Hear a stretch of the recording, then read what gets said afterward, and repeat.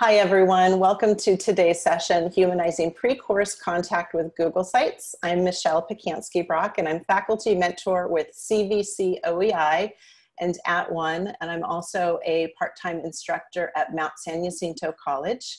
And I'm joined here by Fabiola Torres. Fabio, you want to go ahead and say hi and introduce yourself? Hi, everyone. I'm Fabiola Torres, instructor of ethnic studies at Glendale Community College, also a co-facilitator for @ONE for the Equity Culturally Responsive Teaching and Learning and Humanizing Online Education. And I'm wearing this shirt because usually I wear very fancy stuff. Today is my 10-year anniversary of graduating from Pepperdine with the Master's in Learning Technologies. Yay! So this is why I'm wearing it. That's very special. Thank you for sharing. You've already told the story to kick things off. That's wonderful. Yay. Okay. We are going to go ahead and get started. And Fabi and I have been working together for a number of years as colleagues in this humanizing space. And we feel very strongly about how important it is to ensure that our students' online learning experiences are humanized. And so we're going to unpack a little bit about what that means and provide a specific strategy today about how to get started with humanizing an online learning experience. And I am going to go ahead and put a link in the chat right now with an arrow in front of it. And Stacy, if you could help me mute folks, if you notice anyone who is unmuted, that would be super helpful.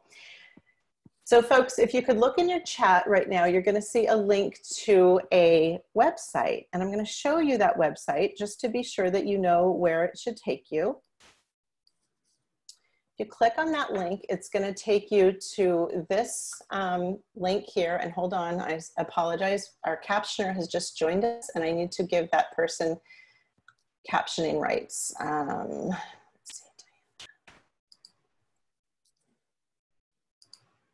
Okay, Diana, you should be set now. Yes? I'm going to assume yes. Okay, well, if not, let me know. The link that I just put in the chat will take you to this site. And this is actually a Google site that Fabi and I put together just for you. So this is a resource site for you. It has 3 pages. It has a home page, which we're looking at right now. And then in the upper right corner, you'll see that there is a navigation to 2 additional pages. I'm going to click on the slides and you'll see that that takes you to a page on the Google site with our slides. So you have access to them. If you prefer to click through them while you're on today's call, you can do that, but they're there for you later. And then our goodies tab has lots of helpful resources for you to dig into later. And I want to point out right here is text that says webinar archive coming soon. So once we have the archive of this session done, it will be available for you right there. So if you save the link to this site, you should have everything that you need to continue your learning about humanizing pre-course contact with Google Sites. So I'm going to go ahead and get us started here. Our goals for today are to identify the value that pre-course contact provides for online students, particularly how it begins to create this ethos of care that was referenced in the earlier webinar today, for those of you who attended it, hosted by Drs. Lowe, Wood, and Harris. We're also going to clarify why this topic here that we're talking about today is an equitable online teaching practice. We really want to be clear about connecting the dots between the practice that we're showcasing and why it is an equitable practice. We're also going to examine the benefits that using a public website for essential course resources provides to you. So what are the benefits that that opens up for you as an instructor? Oftentimes that's something that we don't think about as faculty. And we may shy away from the idea of having a public website with our course information or resources or information about us on it, but let's unpack that. And finally, we're going to evaluate 2 examples of humanized pre-course contact strategies using Google Sites. And one of those examples will be a Liquid Syllabus from Fabi's course, and another one is going to be a welcome package from my online course. But to get us started, we want to start in the right place. And we think the right place is listening to students. So we have a video that we're going to play right now. It's only a 2-minute video. This is a video of online students from one of my past online courses. And I asked them a question. And the question was, if you sense that your online instructor cares about your learning, how does it affect you? And what we want you to do is listen very carefully, first of all. And as something resonates with you, when you hear something that resonates with you, we want you to share what that is in the chat, okay? So be sure that you have the chat open so that you can share your thoughts, things that kind of stand out to you, and also see what your peers are contributing as well. So let's go ahead and get started. I asked my online community college students this question. If you sense that your online instructor cares about your learning, how does it affect you? Here's what a few of them had to say. When I sense that an online instructor cares about my learning, it kind of affects me, I guess. It makes me want to engage in learning even more. You know, just knowing that that help and support is behind you and you're being pushed, you know, even further. That's kind of how it affects me. If you're able to sense that your instructor cares about your learning, it impacts you across many levels, that you'll be able to do better in your course. You'll be able to be more open with your teacher and ask more questions. And you'll know that she'll give you more feedback if you need more help. This makes it so you get the best out of your education. In response to the first question, I do believe that when an instructor portrays that they really care about the material and the class, it really does have a tremendous effect for me personally as far as engagement goes. It makes me want to interact a lot more. I'll be honest, it makes me remember assignments a lot more. And also too, just like when you can tell when a professor is just doing like out of textbook questions or whatever, but it's really cool to see like professors come up with their own creative assignments and things like that. So that's also makes it just more enjoyable overall and makes it feel like an experience compared to just a class that you have to take. If you sense that your online instructor cares about your learning, how does it affect you? It affects me positively because it makes me feel like I can ask questions and I can connect with the professor and engage more in the class, and it keeps me from feeling as if I'm going to be shut down. Okay, we learned so much when we listened to our students. I'm going to just loop back and cite a couple of things that I see here in the chat. Opens up communication, creates trust, establishes a willingness for students to ask for help. Students feel more confident about asking questions and requesting feedback. Get the best out of your education, builds a relationship, care about the material. There was that idea of remembering. It helps students remember assignments more. I think that's what a student said. And creative assignments, right? Teacher-made assessments, I think someone said. It feels like an experience, not just something that you have to do. So I think fundamentally, oh, and Fabi, what's your favorite line from that you want to point out? It does that the teacher's not going to make her feel that she's going to be shot down. Absolutely. How many students come into our course, particularly our students from minoritized backgrounds that come into a course that are probably used to being shut down, right, in academic environments. And so that expectation is set. So it's up to us as the faculty member to shift that around and to establish what was referred to earlier in the earlier webinar that I referenced as an ethos of care. Bobby, is there anything else you want to add to that before I move on? No, that was good. Thanks. All right. So it is also interesting to know that there is research that shows that an online instructor caring is a really big deal, particularly in community college online courses. And when we look to the research, I have to really stress how important it is to look at who is in the sample, because oftentimes we look at research thinking, oh, I want to use that to guide my teaching.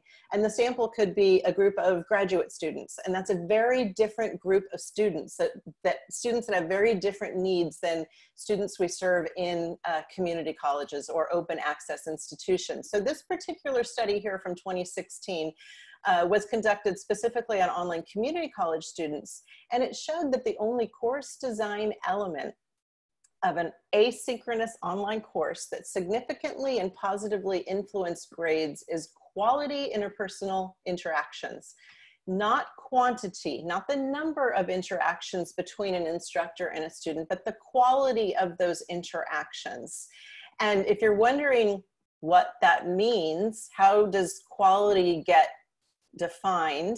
The way that it's defined based on the qualitative data in the study was that students noted it was all about having a sense that their instructor cared about them.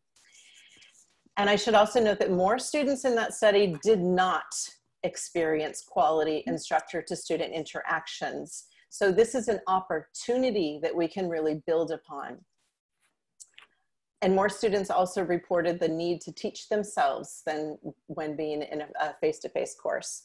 So why does caring matter? You know, how does this work? Well, it really comes down to the process of learning. We are human beings. And when we approach learning, particularly in higher education, when we approach teaching and learning, oftentimes we just think about one part of learning. We think about cognition, the domain of understanding and the construction of knowledge.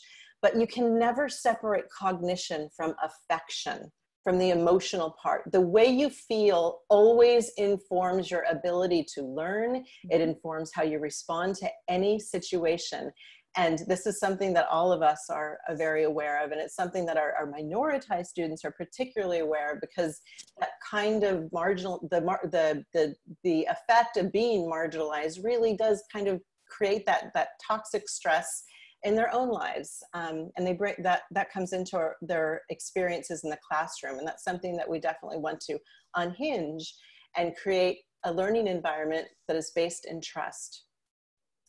We also know that self-doubt about one's academic abilities is prevalent among community college students and open access students in open access institutions. We accept 100%, the top 100% of students, as our chancellor likes to say.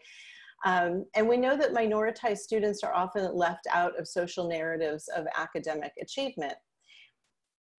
The research about online learning in general shows that when learning at a distance from one's instructor and peers, anxieties can get worse. That sense of isolation can exacerbate these anxieties.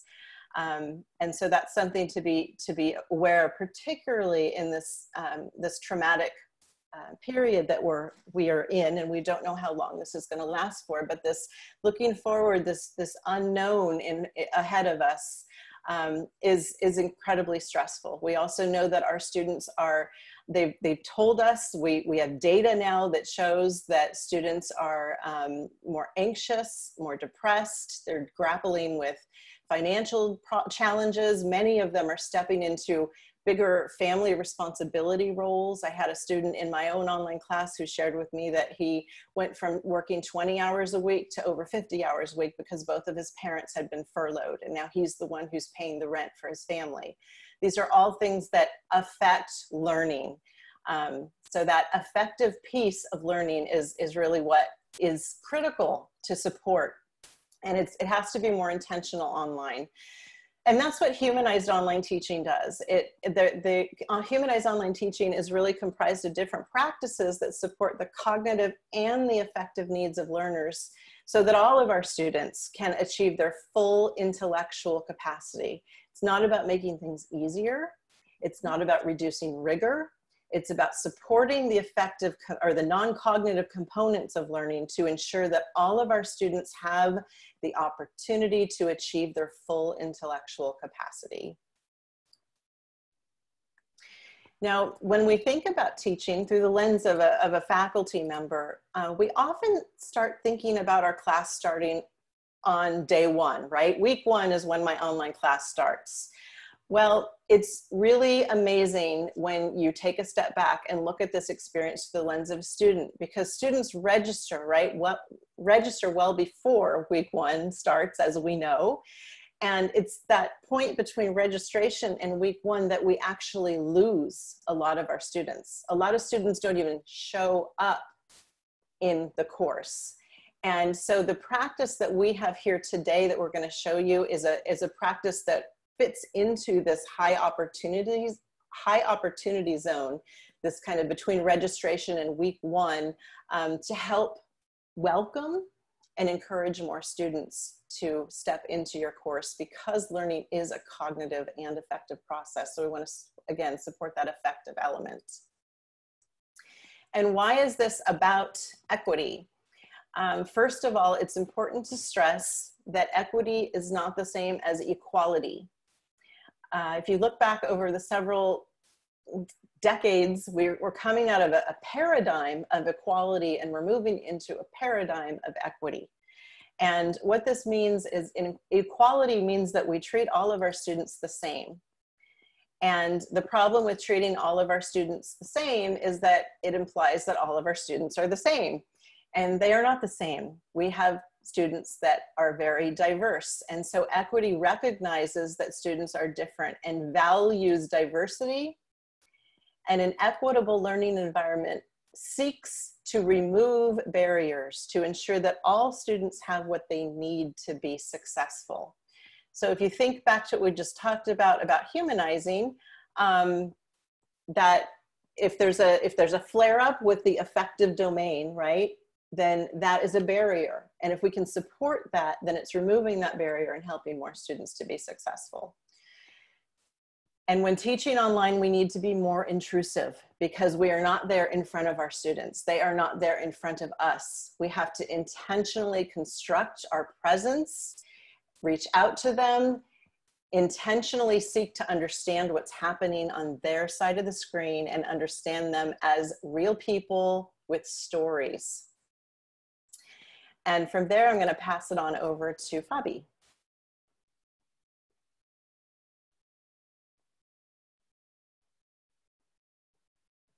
Can you unmute Fabi? Okay, great. Okay, here we go. Hi, everyone. Yes, I'm Fabiola Torres from Glendale Community College. So I want to share this slide with you, the dimensions of equity. These are different approaches to education and just to learning. We have multicultural education, social justice education, and culturally responsive pedagogy. Now, I'd like to focus on the culturally responsive pedagogy. One of the things I want to reiterate about an equity-minded learning environment is that there are three elements that make it complete. There is the institutional response, the professional response, and the personal response. And culturally responsive teaching and learning is a research-based approach that makes meaningful connections between what students learn in school and their culture, language, and life experiences. So it's that connection that Michelle was talking about, in which we have cognition plus affection. When a student has a direct connection to the course content, they feel that they have intellectual capacities, and it creates competency, and competency then leads to confidence. So when we look at culturally responsive teaching and learning, it's definitely about caring. It's caring through our professional lens. Let me repeat that again.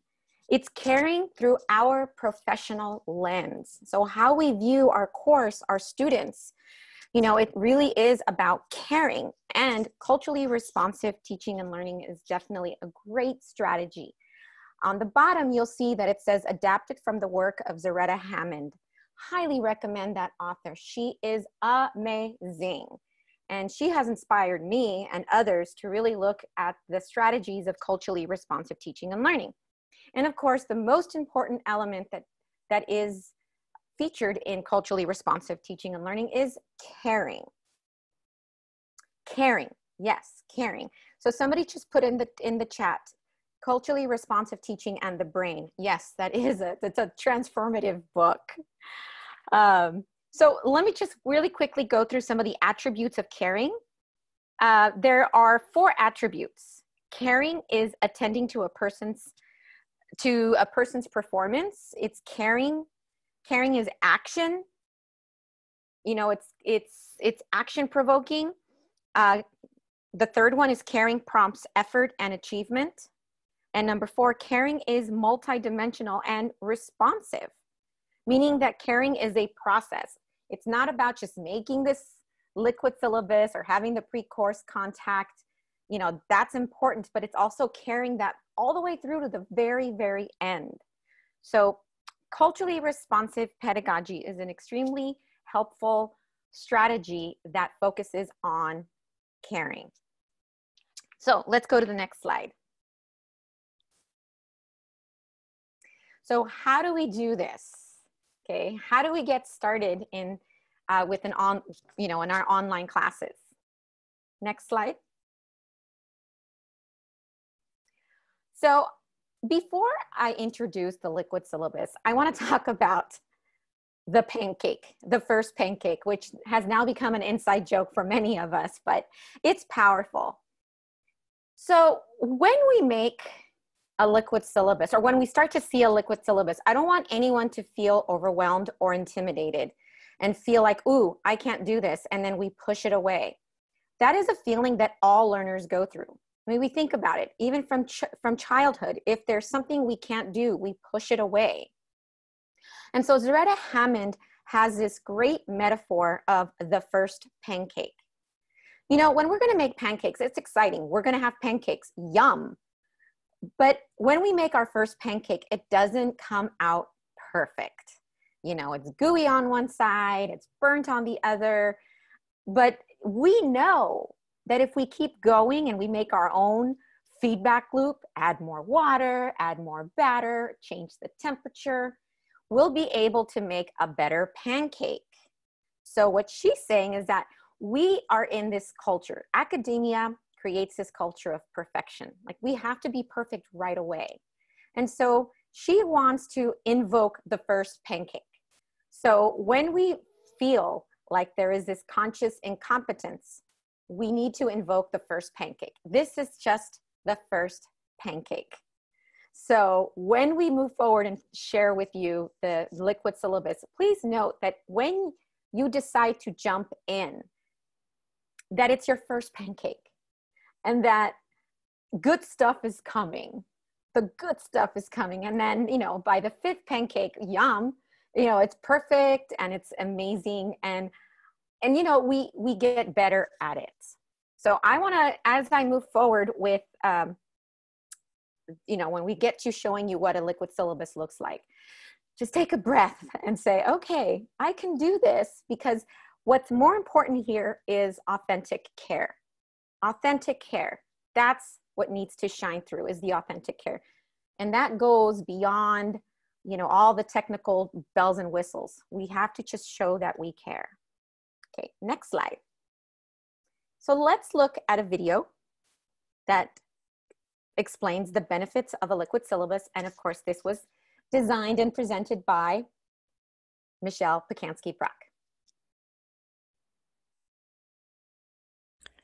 I know what you're thinking. I have a syllabus, and I've worked really hard on it.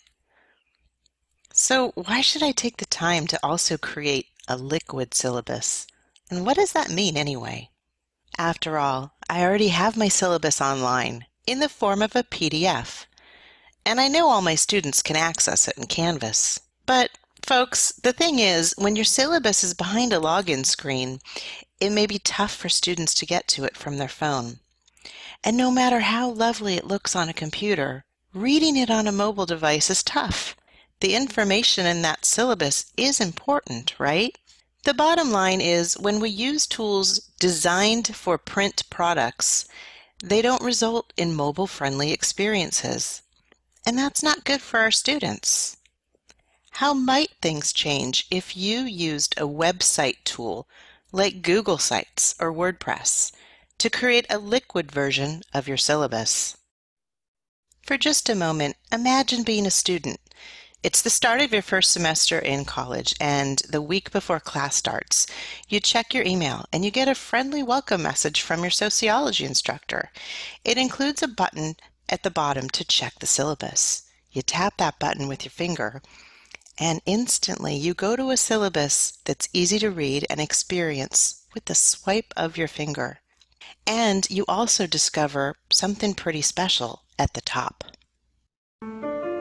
Hi Scholars, my name is Katie Whitman Conklin and I'm going to be your instructor this semester.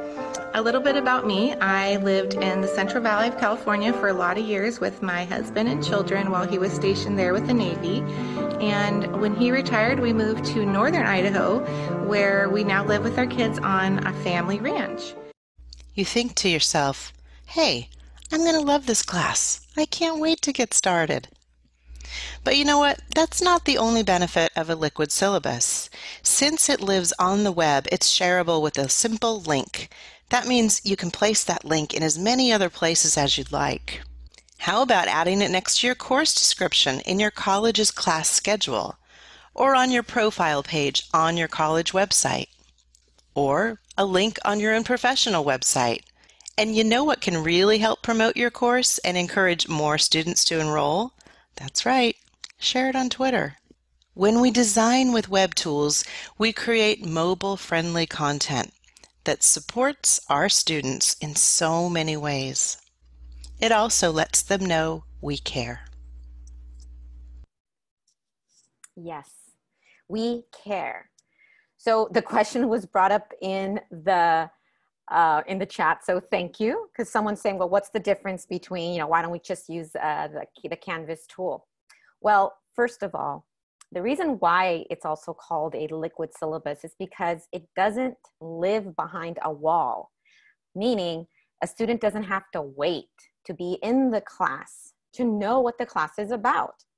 So that's another way to see why its liquid nature enables a student to see it before coming into the class. It's a free website creation tool from Google. It's a public website. So this is where you can place it in your, course description, in your directory.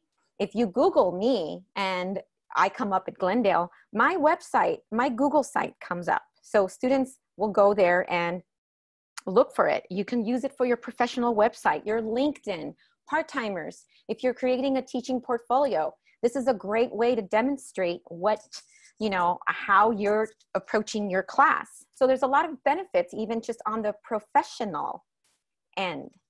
To create a Google site, you must have a Google account. Now, Michelle and I both recommend using your own personal Google account and using it specifically just for your creative and your creative work for your course.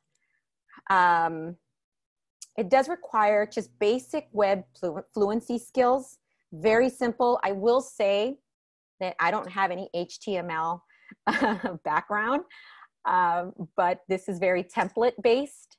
Just, we did present this back on Tuesday, and for faculty that never use Google Sites started building their liquid syllabus and already shared it. So they weren't afraid of the first pancake. So that's why it's exciting. And then of course, videos can easily be embedded through your YouTube page. And of course, below we have here, and it's also in part of the goodies, right, Michelle? The how to create the Google account. Yes, I can show them how to. It's kind of buried to get to, but it is in there. Yes. Okay. That's Good. why I put it here too. Yeah. So this will, there's templates already available, and all you have to do is just cut and paste from your syllabus And then of course, decide what is it that you want to be public. What is your, another metaphor I came up with, what is your movie trailer of your movie, of your class? So this is how Google Sites works for you, even on a professional level, as well as for your students. And you know, last but not least, remember the video that, I'm sorry, the voice thread that Michelle presented. One of the elements that shows that a teacher cares is that they're creative. And I believe that creating a liquid syllabus goes beyond, you know, compliance, goes beyond what's expected of us. That a student could actually share your Google site on their Facebook and say, look, my teacher, you know, how cool is this? And you're also promoting your course. So this is why it's valuable to have that public, you know, access to your course. Okay, next slide. So I have here just another, I love metaphors.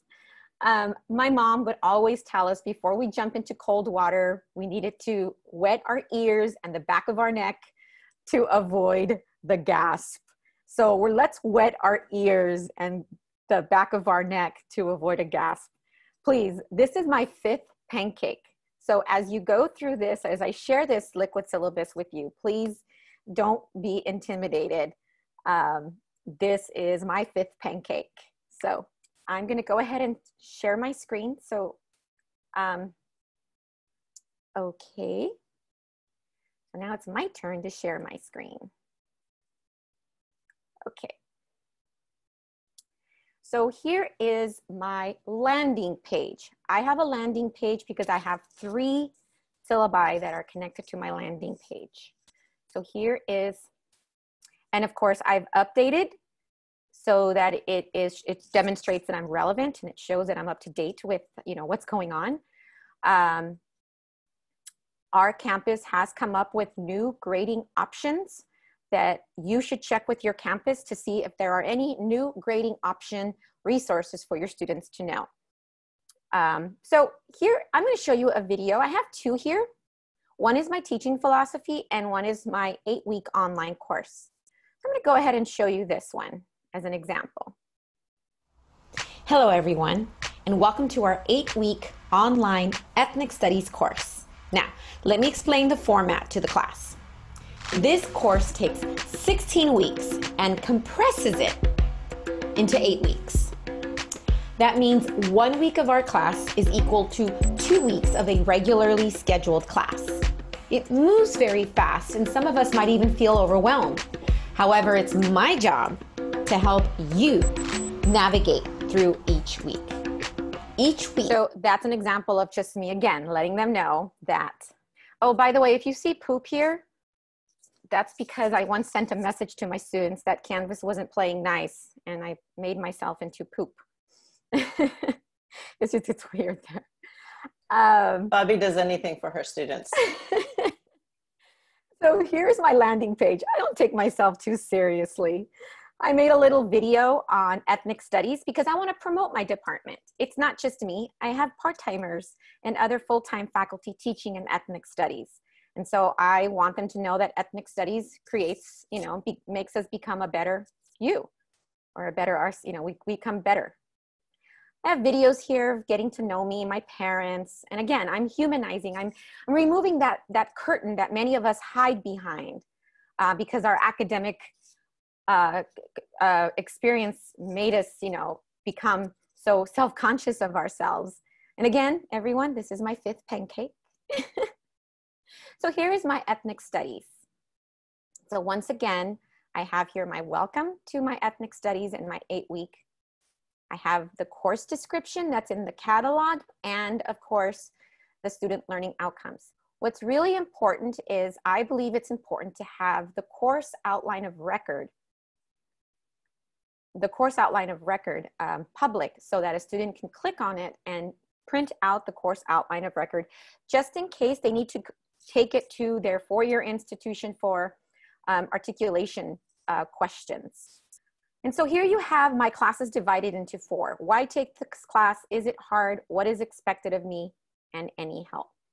And so when you click on, for example, is this, you know, is it hard? I have here, you know, how much reading, how much weekly work, how many tests, you know, all the questions that students, you know, care about. And I'm being, you know, I'm being transparent about it. And of course, once again, I'm making sure that the grading options are available for our students. Please check with your counseling department regarding grading options. And so as you can see here, any extra credit, et cetera, et cetera. I have a video on discussions, formative assessments, and summative assessments.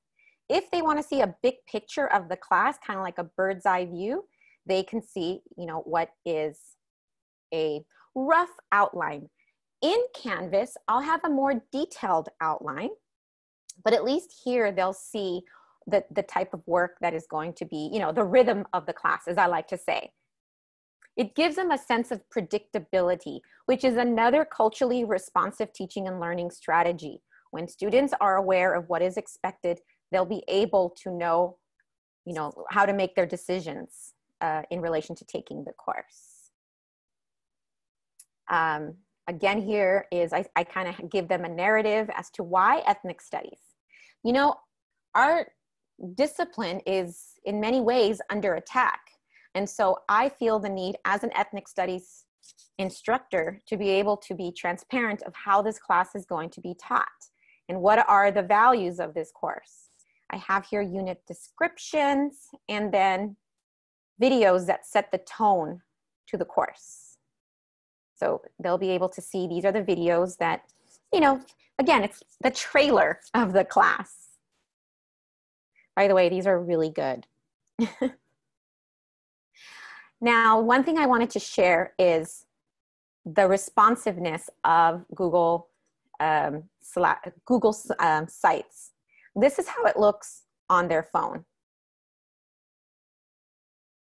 Okay, so in Google Sites, you can click to see when you can click to see how it looks on their phone.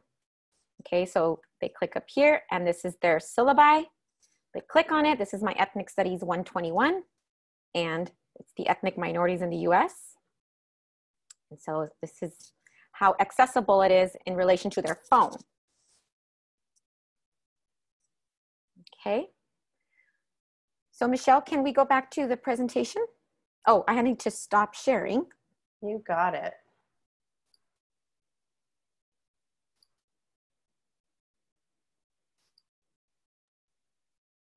So in short, a liquid syllabus, it shapes a student's first impression. That's important, it's a first impression. It conveys a student-centered tone, it displays your commitment, and it welcomes students. And you know, I like to say, when we go to a restaurant, or when we used to go to restaurants, you know, many of us would check on a Yelp review to see if we wanted to go to that restaurant or if that restaurant's even worth it. So we go to Yelp. Now, where do students go to check if we're going to be easy or not, good or not? They go to Rate My Professor. And that suddenly defines us. And as many of us would agree, it doesn't really define who we are. So why not take charge of your narrative and create that public image of yourself? So when a student Googles you and you put your name on the actual web page, mine is Ethnic Studies by Fabiola Torres. If you go to Google and you click and you search Fabiola Torres, not only will I come out at Glendale, but I will also come out as a Google site. So suddenly I'm taking control of how I'm defining myself. So Guy Kawasaki, he's a great marketing genius. He always says, if you don't define yourself, someone else will. So let's take charge of how we define ourselves. Next slide. Here's a quote about social and historical discrimination of Black and Latino students and how they benefit from full disclosure of the terms of success.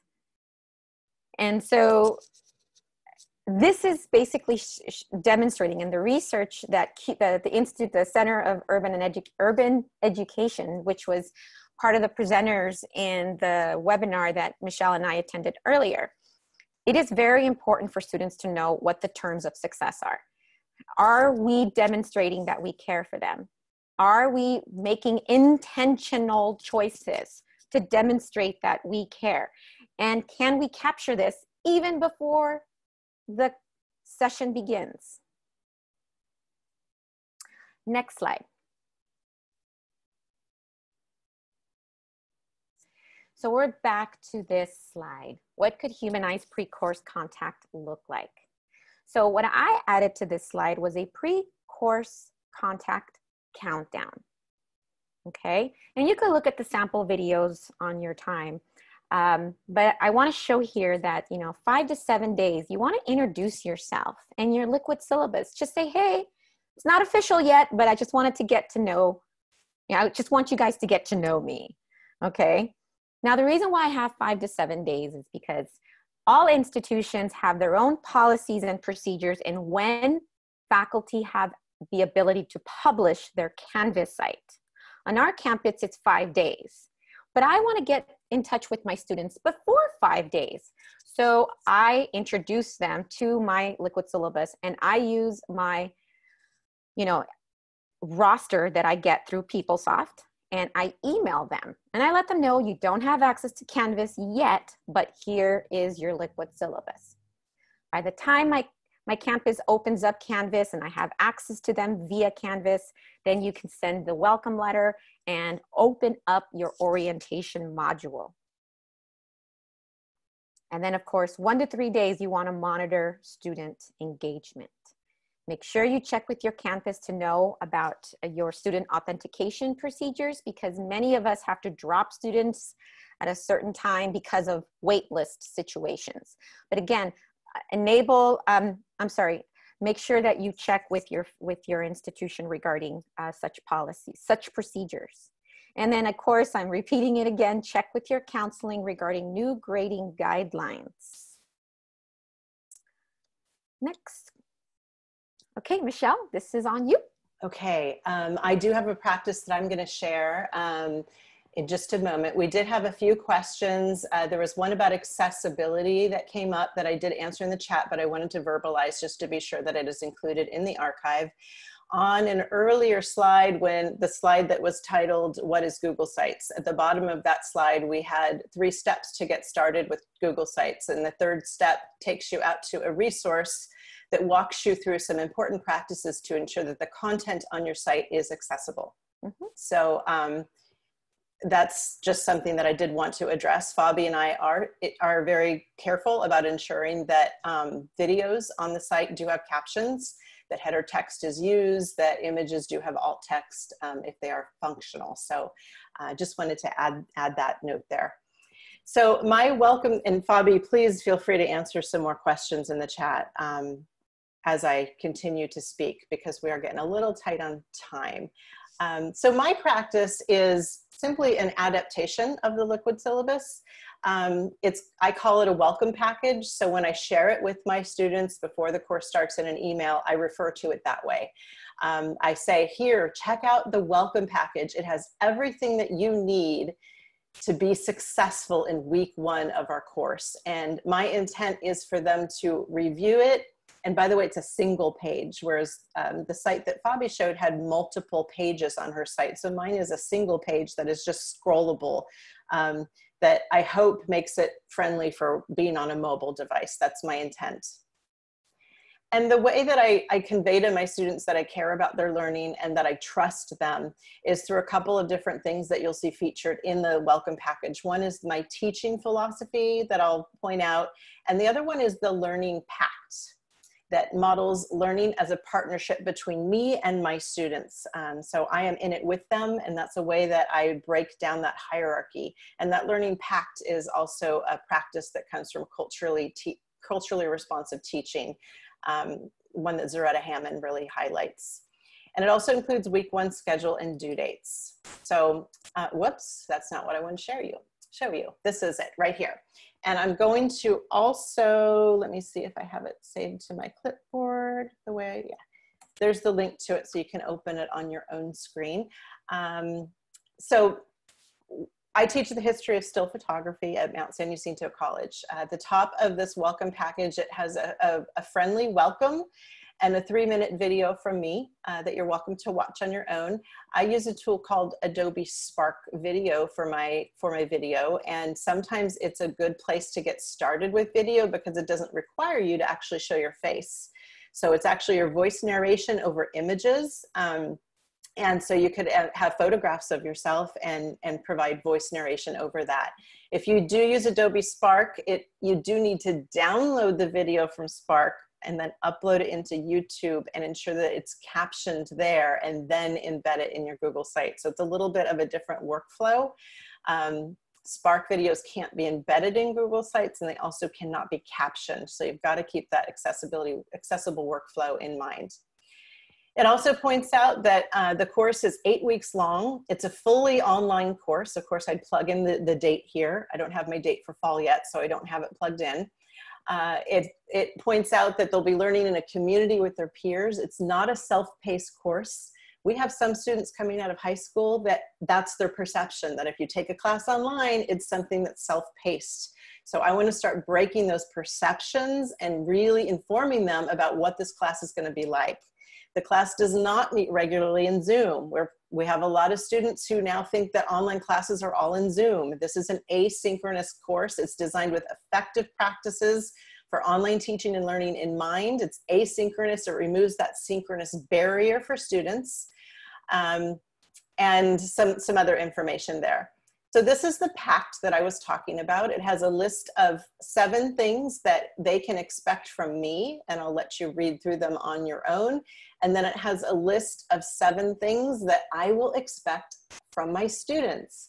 And you'll notice that there's an eighth item on there, and I ask them, is there anything else that you'd like to add to either of these lists? And they have an opportunity to add something in the course when we get started. And they also agree to the pact once we are in the course. So again, setting up learning as a two-way street, something that I'm in it with them. I want them to know that. Course goals, okay, that's boring old stuff. The teaching philosophy, I'm just going to read this to really have you just have an opportunity to reflect on the role that diversity plays in my teaching philosophy. I believe learning should be meaningful, and that the differences each person brings into a course enrich the learning of the group. Each of us learns at a unique rhythm, which is precisely why I love online classes. Unlike a live classroom, asynchronous or delayed online environments like ours provide you with the luxury of thinking and reflecting before you engage. They create a seat at the table for everyone. They also enable us to see the world as our classroom. I design my courses to showcase and celebrate the diversity of members of our learning community and to encourage each of you to connect our course content to your own life. And moving downward, the Week 1 Success Kit provides an overview of how the modules roll out. Now, this graphic here is actually from last spring, and the course I was teaching was a late start course, and Week 2 of the course was actually spring break, which was super awkward, but that's why I have that in this graphic here, because I want students to see, right? Week 1 starts on a Monday, so you see it says Week 1 starts on a Monday. They see when their assignments are due that first week. And then I also included that there's an assignment due on Wednesday, and I explained that I actually am giving them extra time to get that done since there is no new module done during spring break. And that would of course be updated for fall. And then I have materials that they need for Week 1. I point out that I want them to download the Canvas student app. I want them to use it for our course. It's a resource for them. And I also want them to download the VoiceThread mobile app, because VoiceThread is a tool that we use in our course, and students can use it on their phone or they can use it on their computer with a microphone. They have a choice between one or the other. And some students use both, but I want them to be prepared with that so they don't have to worry about that when the class starts. It's one less thing to have to do. And then supplies that they're going to need to actually create a camera obscura which is what they do in week 1. And so there's a couple of different options and a list of goodies that they need to have that are pretty easy to access. Didn't have anyone have a problem doing this in the spring, which was great. And then of course the due dates for week 1, and these would be plugged in when the new term starts. I have 4 tips for success. Be proactive, plan for the unexpected, communicate with me, and use the to-do list and calendar in Canvas that are super helpful. I want to be sure students know about those things. So by the time they get done with this, they should feel very confident. My hope for them is that every student can look at this course and see that they can succeed in it. It is set up for everyone to succeed. They are going to work hard. They're going to have a lot of work to do. They're going to have a lot of assignments, but I'm in it with them and I believe in them and I know they can do it. So notes about grades. Again, you can read through this on your own, but I'm acknowledging the stress of COVID-19, that I'm here to be flexible and support them. And then down at the bottom, we've got student support resources, important dates, which again would be updated. And then there's a link here to log into the course, which takes them to the campus's Canvas login screen. So that is the welcome package. And I think that was actually our last slide. So I'm going to stop sharing my screen and go to our chat. What questions do we have to answer here? So, well, there was one question for you regarding a pact and social pact. It was from Joyce. It was just for her own clarity. Is there a difference between the pact and the older concept of social contract? The older concept of social contract, Joyce, you would have to explain that to me, because I'm not sure exactly what that is. So I do not want to actually say if it's the same or not. So I'm sorry, I can't answer that. So actually it was really, everybody must have been really intense and listening. Lots of great, people are really excited, the good ideas, happy that they're here. Thank you everyone for the compliments. Yes, these are Google Slides. We used Google Slides and Google Pages for this because Michelle and I are collaborating after all. And yes, we need to share the Google site webinar again. Now, one thing that I guess, Michelle, just to make sure that everyone knows how they can get the presentation after today. Yeah, let me point that out again. I did say this as we got started. I know we often have people who come in a few minutes late, but just to be sure, so you have the link to our Google site. All right, let me not call it a Google site, to our resource site, which I'm showing now on the screen. That's the link that I just put in the chat. So if you haven't clicked that link yet with the arrow in front of it, click it now because it'll open on your own computer then, okay? And keep that URL because if you go over to the goodies page here, you're gonna see that there's text here that says webinar archive coming soon. And as soon as it's available, I will add that link there. But it's also available from the @ONE YouTube channel that you can get to. This might be too much information. But if you did find out about this webinar from the cvc.edu events page, you go to cvc.edu/events and click on view calendar of events. And this is how you get to the CVC OEI @ONE YouTube channel. This is our webinar playlist. So that it'll be plugged in there. And then it will also be linked over on our site. So if either option is more intuitive to you, both options will get you to the archive. And also just to do a plug for @ONE, we do have a course on humanizing online teaching and learning and a course on equity and culturally responsive teaching and learning. And the final product for the equity course is a syllabus, and a liquid syllabus is the option. So we have links to both of those courses under Keep Learning on our goodies page. And I want, since we have a couple minutes, let me point out one more resource. This top link under Keep Learning, the Pocket PD Guide to Humanizing, I'm going to click there. And this guide, this is actually Google Slides that are embedded in a web page. You can make your own copy of these slides, or you can simply just click through them right here. And this is going to take you into a little bit of a deeper dive into humanizing, and you'll be able to pick up some more strategies for humanizing. So some of this stuff is going to look familiar because there's overlap with what we shared here today. There's that video again.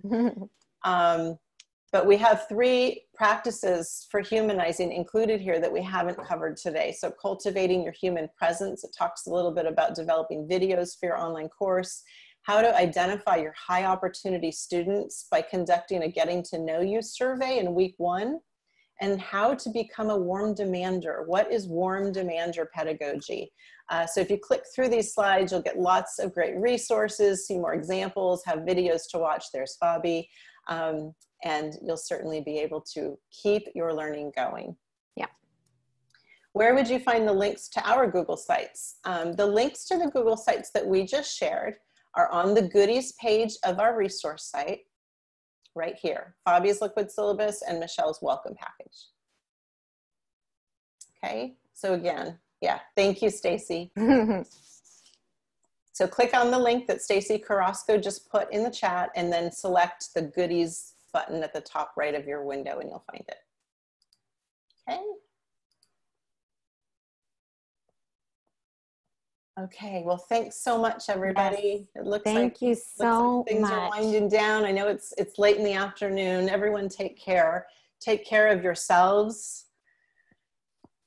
Just take care of yourselves. Yes, thank you for taking time. May I ask you a quick question?